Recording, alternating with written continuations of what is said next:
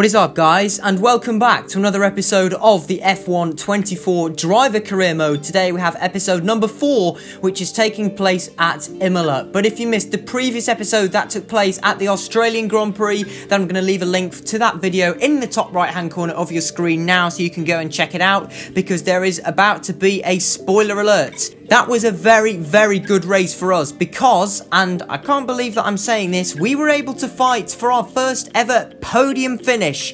Unfortunately though, we ended up just short, finishing up in P4, less than a second off our first podium in Formula 1. That went to Sergio Perez in a race that was dominated once again by Max Verstappen. However, not so much in qualifying, as I managed to somehow drag my V-carb up to the front row and just coming within 0.03 of a second of the Dutch driver in qualifying. That was an unbelievable race. So we're coming into this episode with a decent bit of momentum on our side, although we have had to take a little bit of a season break because there's around a month, I think, between the Grand Prix in Australia and at Emilia-Romagna, which is what we're here to do today in this episode. So that does mean, though, that there is lots of time to get some upgrades ordered. You can see there's a big list of them there, 1 for durability and 2 for the aerodynamics department. And as we cut through to the race weekend, the pace in practice is already feeling better. I do feel like this car is improving, the handling of it, and you know, I don't know if we're going to get a chance to see the performance chart, but all the teams brought upgrades to this weekend.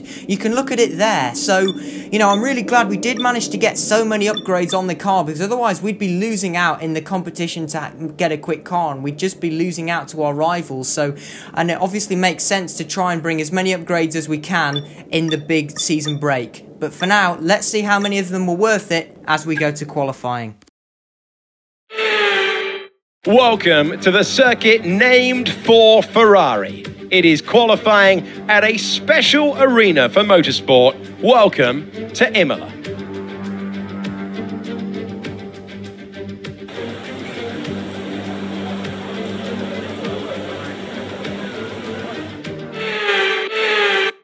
Welcome to qualifying at Imola, and here we are. This is the end of my first flying lap. I decided to wait until everyone else had set a lap time and then going out when the track was clear, because then, based on my qualifying pace in the previous few races, it's actually been quite good, and across the line we go to P13.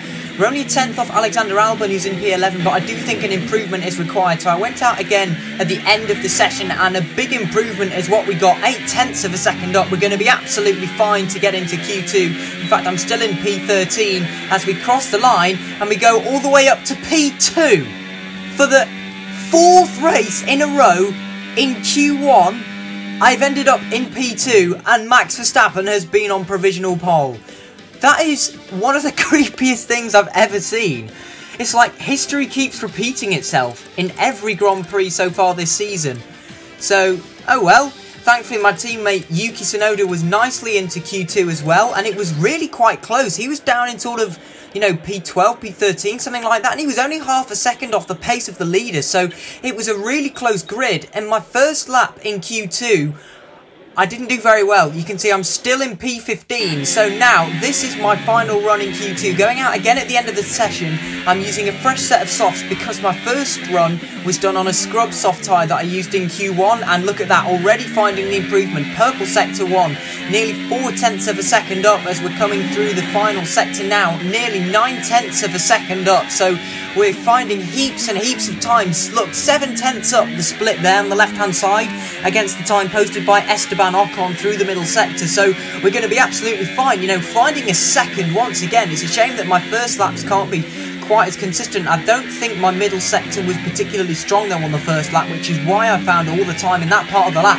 But 1.3 seconds up as we cross the line, that's more than enough to get into Q3. In fact, that's provisional pole. We've gone to P1. Wow. Again, you know, to be honest, I didn't increase the AI for this session, so we're still running on 90. Okay, it was very close with Norris and Sainz in the end, but just because I thought In the previous race, we ran on 88 difficulty in qualifying, and I was very close to getting pole, so I thought if we keep it on 90, we know the AI are very good over 1 lap pace, and as it turns out, my teammate was eliminated in Q2, so I definitely should have increased it even more. But into Q3 we go, very, very close to missing the cut-off time at the end of the session there, crossing the line to start the lap with just 4 seconds remaining, so this is it now. I'm putting it all into this 1 lap at the end of Q3. This is a gamble, but I decided to not use any other tyres, no more scrub sets, just use the one single set of soft compound tyres that I have reserved for qualifying 3 and see what the lap is. So obviously we don't know really in relation to anyone else what the sector times are, though, as we're coming through the chicane 7/10 of a second slower than Oscar Piastri, who is currently in P6. So I think it's safe to say we're not going to be qualifying in the top 6 unless I can have an absolutely unbelievable final sector, but we're coming through the final couple of corners now. Missed the apex slightly there, through the final corner, a bit too much of the inside curb, using all the batteries we come up to cross the line. What's it going to be, 116, 117? And in fact, unfortunately, I peaked too early because it's only P10. I don't think my middle sector was particularly good on that lap, and I was absolutely kicking myself afterwards because of the pace we've showed in other qualifying sessions with 3/10 slower than the nearest runner, which is Lewis Hamilton. So what a shame. I think it's safe to say we definitely peaked too early in that qualifying session, so unfortunately we're only going to start from P10 for the Emilia-Romagna Grand Prix. There is one final thing I forgot to mention. It's a full wet race. I have never done any wet weather driving on this game at all. Hopefully, this is not too embarrassing.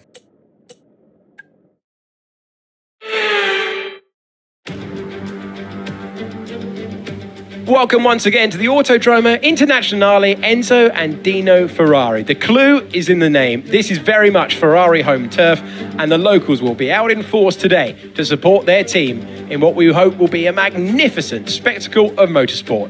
On then to the Emilia-Romagna Grand Prix. And like most Formula One tracks, Imola is driven anti-clockwise and offers our drivers today just over 3 miles of glistening wet tarmac to negotiate. It's made up of a roughly equal split of 9 right-hand turns and 10 left-hand. Watch the drivers on the way into turn 16. Managing their speed there will be crucial, with the rain only adding to the difficulty of that downhill braking section, which then, of course, leads them into the track's longest straight, though no DRS there today, of course. Before we begin, let's take a quick look at the grid lineup for today's race. World champion Max Verstappen starts from pole position, and Lando Norris lines up alongside. Moving on to the rest of the grid, we have Leclerc, Perez, Sainz, Oscar Piastri, Russell, Hamilton, Walker, Ocon, Tsunoda, Albon, Joe, Gasly, Sargent, Fernando Alonso, Bottas, Magnussen, Hulkenberg, and Lance Stroll brings the grid to a close. It's almost time for the lights to go out, so let's head down to the track where preparations are underway. Welcome to the commentary box. I'm Alex Jakes. Alongside me is Anthony Davidson. Now, those final hours before a race, did you have a routine? Well, for them, you've got your pre-race rituals that you go through. You see different drivers that, some have got their headphones on, they're listening to the music. Some drivers really absorb the energy from the crowd and they're there waving to them. Other drivers, they go within themselves. They chat to their engineers, absorbing that information, that vital information that you need to carry you through the race. And, those pre-race rituals are essential to making things systematic. We do a lot of Grand Prix in a season, and the more systematic you can be, the easier you are within that environment. Right, let's see if we can push for another points finish in this race. Good luck. Safe to say it's a little bit damp this afternoon. Welcome to the grid at Imola. As you can see, it is a full wet Grand Prix, so that means I'm going to try and go for a no-stop race. I know the game was suggesting a one-stop from one set of wets onto another set of wets. However, as far as I'm aware, there is still a rule that you don't have to make a pit stop in wet weather conditions. I feel like I've just completely made myself look an idiot now because I bet that's been removed. But as far as I'm aware, you don't have to pit in the rain. And I'm going to take another gamble by underfueling. Because it's such heavy rain, I imagine there's going to be lots of lift and coast. So I'm going to underfuel by 0.3 of a lap. and hopefully I'll be able to do enough lifting coast that I'll be able to save that fuel through the course of the race. So this is a risk, because this is the first time that I've underfueled the car as well, so hopefully this isn't going to backfire and we can still have a decent race and not run into any fuel trouble later on. You may have also noticed I only increased the AI by 1 click, so we're running 91 for this Grand Prix. I didn't want to increase it by too much because this is my first ever wet driving in this game. I've done no wet practice whatsoever. So this is going in completely cold. Hopefully this is not such a bad race for us. We're revving up to 5 red lights and we are underway at Imola, and to be honest, it's not a terrible start off the line. I was expecting it to be far worse. We do get a little bit of wheel spin. The Alpine of Esteban Ocon almost squeezes me onto the grass there, and in fact going in towards turn 1, the Alpine driver has taken the position, although actually later on the brakes, holding it round the outside, almost hitting Lewis Hamilton in the process. I do manage to re-overtake the French driver and get back into P9, and you can see already I'm really struggling for traction, trying to plant the power, quite a few lockups, skidding, sliding all over the place, and then losing the rear end. So it's going to take me a long time to try and get used to the conditions. Obviously we did qualifying, which was dry, and then practice, it was also completely dry. So you know, this is really a complete leap into the unknown for me. I don't know what to expect. I'm expecting, though, the guys at the front are going to gap me by a significant margin, and that's exactly what they've done. Hamilton already 3.2 in front of me after just 2 laps, and in here comes Yuki Tsunoda. My teammate is going to go all the way around the outside, down at turn 1. I'm just going to let him get on with it, although I do make a slight bit of contact there. We are running simulation damage, and thankfully it doesn't look like I have got any damage as a result of that, but look at the way he just drives off. The AI getting perfect traction in the rain as always. It is a little bit unrealistic, and then I'm almost losing the rear end through that corner once again. So it is going to take me a while, I suspect, to get used to the conditions out on track. And as we're cutting towards the end of lap number 3 and the start of lap number 4, this time it's Esteban Ocon who's using the slipstream, and the Alpine driver is going to pull alongside me and use some of the battery to get the move done on the pit straight. No DRS enabled, of course, so he's just going to have to use the battery to get that done, and he does make fairly light work of me. I haven't got any ERS left to try and defend that, so we're just unfortunately going to have to let the French driver get on with it as we're following him through Tamburello chicane. It is still a little bit slippy. Now though, onto lap number 9, and my engineer has given me an objective to try and save some fuel. You can see that probably is a wise decision, because 9 laps into the Grand Prix, technically I haven't really saved any fuel yet. We're still pretty much 0.3 laps under, which is exactly what we started the Grand Prix with, and I think the main reason for that is because I'm just trying to feel my way around the track, learn the conditions, get used to keeping the car pointing in a straight line, finding the traction zones, and get used to driving in the wet before then I start the whole fuel saving process with lifting, coasting, etc. So I think now we're obviously getting towards the midpoint of the race, and I'm being put under serious pressure from behind, so I can't really do any fuel saving as of yet. In fact, here comes Alexander Albon. Speaking of pressure from behind, although I do manage to match his braking point, thankfully, and send one back down the inside in order to successfully keep the position. Meanwhile, all this is happening. Ocon's now 10 seconds, yes, 10 in front of me. Almost. However, notice now that my teammate Yuki Tsunoda has just come into the pit lane, so this is a lifeline for me. This is where I think I might be able to gain some places on the AI. This is the race leader, Max Verstappen, who is having it all his own way out in front, currently undefeated so far this season, and he is now coming into the pit lane. So I suspect this means that most of the AI are going to be doing a pit stop in this Grand Prix onto a fresh set of wets. Obviously, I'm still under the impression that I don't need to make a pit stop in the wet, and therefore I can just stay on the wet compound tyres all the way to the end of the race, because the tyre wear is actually really good. That's one of the things that I like about the full wet tyres, is they're extremely durable as a race tyre. I think by this point in the race my tyre wear was only about 20%, so it was still more than enough for me to be able to make it to the end without needing to make a pit stop. And there are indeed some drivers in the pit lane at this moment in time, and that's going to push me up into P7, although for how much longer, because the kick Sauber of Guan Yu Zhou, someone who I don't think we've even seen at all in this career mode so far, has just completely sent one round the outside of the first corner and successfully got himself up into P7 and already almost pulled a second out on me. There's the tyre wear that I mentioned, so it's definitely enough wear in that to be able to get me to the end of the Grand Prix without making a pit stop, although The thing is, I do think I will be seriously struggling and put under serious pressure from behind.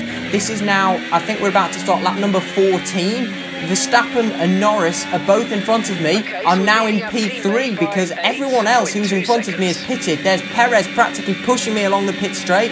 Off you go, Checo. Don't hold me up, please. I'm just going to let that go because obviously he's in a Red Bull. He's going to be much quicker than me. And I have now managed to save a decent amount of fuel. We're down to 0.14 laps under fuel. So that's definitely something which we can make up. Meanwhile, this is the Haas of Kevin Magnussen having a spin down at Tosa.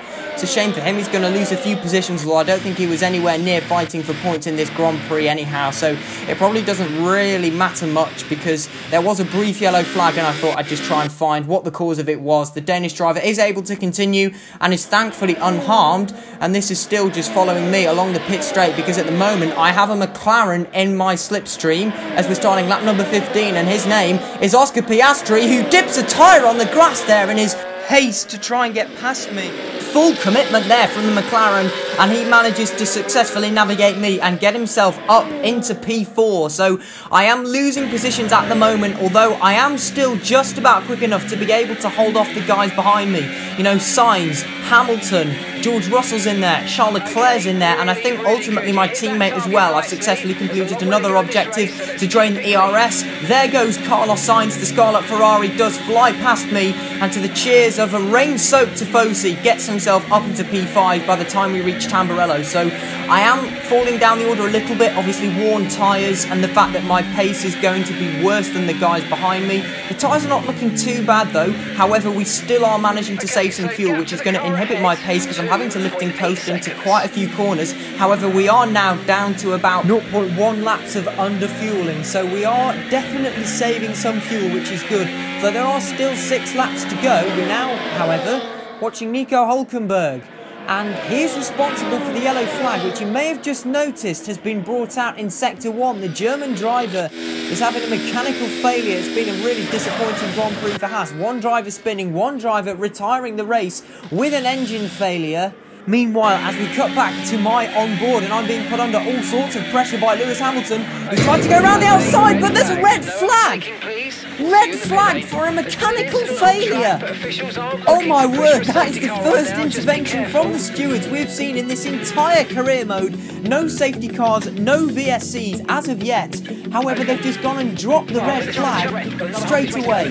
And this completely threw me off course. However, this completely saves my Grand Prix because we effectively get a free pit stop now. I wasn't planning on making a pit stop, but obviously I'll take the fresh set of tyres now that I can get them. Oh, wow, this is all the drama that's happening in this race. I think also the fact that it was completely full monsoon rain conditions also contributed to the decision that has just been made by the FIA. So we're now going back to the race start on board from P6, don't forget. 5 red lights are now out after a very long hold, and there's only 5 laps to go to the end of this Grand Prix. Short shifting up to 3rd, almost losing the back end there. There is just such a small amount of grip on the track. The rain is still absolutely driving down here at Imola. A little bit of contact there made with Sainz down at turn 1. That gives an opportunity to Hamilton. We're going to go wheel to wheel through turns 2 and 3 there. Thankfully, I do manage to use a bit of the exit curve, hang it round the outside, but the red flag has also enabled me to save fuel. There you go, we go green on fuel for the first time in this Grand Prix, and after that contact with Sainz, I just had to check that we are definitely running simulation damage, which we are, as you've just seen, and I was very lucky to not get any damage in that incident. Now moving on to lap number 20, and look at this pace, purple sector 1. Where on earth did this pace come from? It's like the red flag has completely revolutionised my Grand Prix, because all of a sudden I'm able to keep up with the Ferrari, and the Mercedes of Lewis Hamilton is just struggling to keep up with me. There's a gap forming behind Hamilton. Tsunoda again is dropping a little bit back off this group, which is in the top 7. However, cutting to the front of the race, this is going to be a landmark day for Formula 1 because the McLaren driver is coming through the final corner, and for the first time this year it will be someone other than Verstappen, and it's Lando Norris who wins at Imola and takes victory for the first time in Formula 1. What a drive from Norris. He took the lead off the restart After the red flag, Max Verstappen stood no chance, and then he's defended his position and earned his first ever Formula 1 victory. Meanwhile, for me, we have done absolutely everything right today. We've just managed our pace, managed the fuel, and we're going to be rewarded with P6 at Imola. What a way to head to victory! Lando Norris takes the win! It was a joy to watch today, honestly, because the driver was clearly able to read the conditions well on track, to use the information properly from the team, and usually come up with the right solution at the right time. Our drivers are making their way out for the podium celebrations, and it's going to be McLaren picking up the winner's trophy.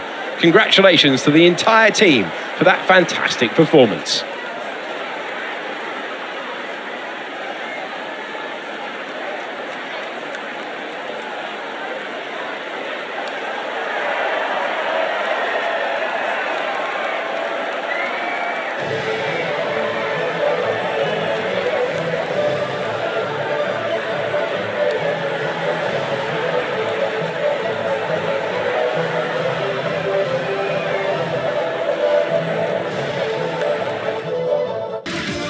After an event like that, who knows what the sport has in store for us next time? Be sure to join us again as we continue to bring you the latest excitement in Formula 1. This Grand Prix had absolutely everything. Driving rain, red flags, spins, retirements, and above all, a maiden victory for Lando Norris. There's the results from Imola. Norris wins. It's a double podium for Red Bull. Piastri P4 in front of Sainz, then myself, then Hamilton, Tsunoda, Leclerc, and George Russell completing the points. And of all people, it's Fernando Alonso who gets the bonus point for the fastest lap. In the Drivers' Championship, Verstappen is still the runaway leader, although his advantage out front has been cut down to 34 points after this Grand Prix. And apart from that, there aren't many other changes. We have now got 25 points, and we are still in front of both Mercedes drivers and Fernando Alonso. It was a great day for our team in the Constructors as we leap over Aston Martin and now just 2 points behind Mercedes. We are in the fight for P4, but with double points, we scored 12 points at this Grand Prix. It's hardly any wonder. We possibly got a bit lucky with the red flag today, but I drove my own race. I knew what strategy I wanted to do, and in the end, everything just fell into place, and that was a very, very good race from us today. But that's it for today's video. I hope you enjoyed it. If you did, please be sure to like, share and subscribe. Don't forget to follow me on Instagram and join my Discord server. Both links are in the description below. And I'll see you guys all next time. Goodbye.